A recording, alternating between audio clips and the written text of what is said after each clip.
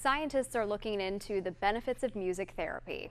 Experts say it's not just about the music or learning how to play an instrument, but it's also about how the music is used. Fox 23's Alyssa Cole has more about the healing benefits in this week's Kindness in Action. Kindness in Action is brought to you by Forest General Hospital.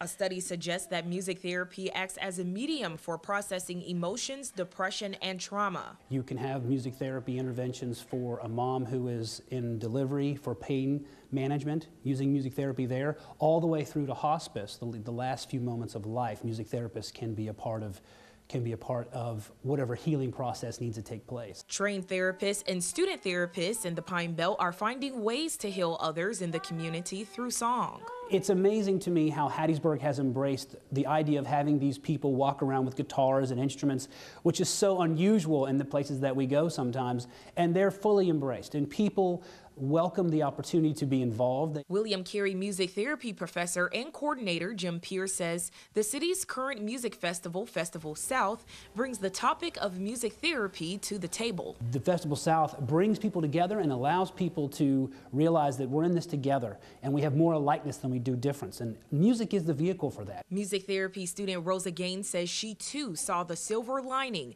between community healing and music with her own family. I heard about music therapy because my aunt actually used it while she was at the hospital, and so I was like, wow, this is really cool. It incorporates two things that I really like doing. Pierce says he knows music therapy is effective because it serves the purpose of togetherness. The arts can be the vehicle of change to really bring folks together and bring them to the table so that they can have those discussions about life.